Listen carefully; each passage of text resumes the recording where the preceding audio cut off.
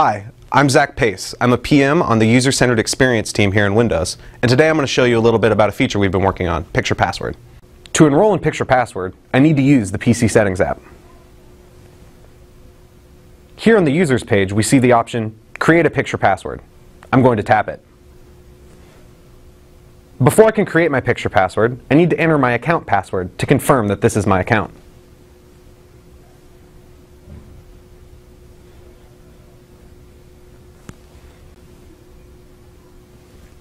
Once I've confirmed my password, I'm taken to an introduction page that shows me a little bit about Picture Password and an example of what I'll be doing later. I'm going to tap Choose Picture. This is the picker, which shows me all the photos I have to choose from on this PC.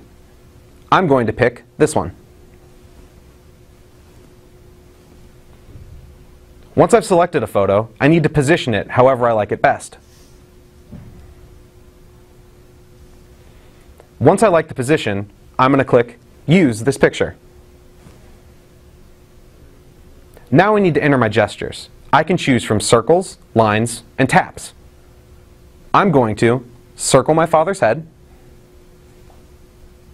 connect my little sister's nose to my older sister's nose, and tap my mom's nose. Now I have to confirm my gestures, remembering that on lines and circles, I have to do them in the same direction I originally drew them. I'm going to circle my dad's head, remembering to draw it in the same direction, connect my little sister's nose to my older sister's nose, and tap my mom's nose. Because I did that correctly, I get the congratulations page. Once I hit finish, I'll be enrolled in Picture Password.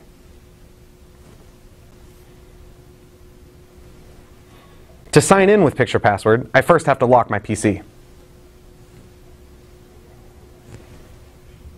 Now I'm taken to the lock screen.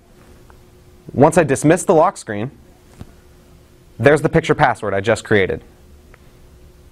Now, if I perform my gestures, I'm signed into the PC, quick and easy. Well, that was a quick look at Picture Password. We love that it's a quick and easy way to sign into your computer using touch. We can't wait for you to try it for yourselves.